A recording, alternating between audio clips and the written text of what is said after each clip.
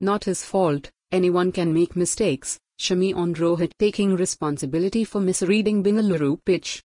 Gurugram, India, experienced pacer Mohammad Shami said it is a big thing that India captain Rohit Sharma took responsibility for misreading the pitch during the opening test against New Zealand. India were left stunned by the Kiwis in the opening test under a gloomy sky in Bengaluru. Rohit's decision to bat after winning the toss completely backfired on a pitch that was full of moisture.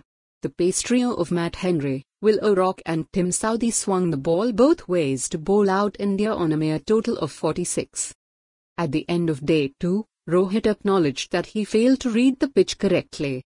"You see, and you try and make the judgment. Sometimes you make the right call, sometimes you don't, and I was on the other side of it this time around. I'm hurting a little bit because I made that call. But see, for us as a team, I think these are the challenges," Rohit said in a post-day press conference. After folding on 46, India tried to fight back with a strong display in the second innings, but it wasn't enough.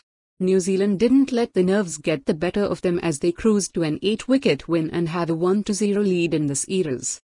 Shami believes it wasn't Rohit's fault and it is possible for anyone to make mistakes. "It is a big thing. If you accept that you made a mistake.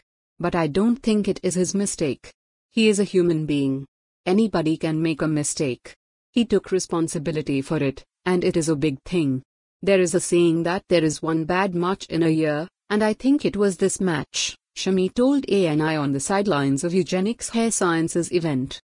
After New Zealand tasted success for the first time in 36 years in Test cricket, they will be eager to seal the series as both teams head to Maharashtra. But Shami doesn't feel that India would not allow the series to slip away so easily. "Hopefully, India will make a comeback. Playing at home has its advantages. I think we should win the series. India should execute the plans and the skills perfectly," he added. The last time India faced such a situation was against Australia in Adelaide in 2020. Despite facing the odds, India mounted a remarkable comeback to clinch the series 2-1. India and New Zealand will square off in the second test, beginning on Thursday at the Maharashtra Cricket Association Stadium. This article was generated from an automated news agency feed without modifications to text. For more on this story, visit the news article link.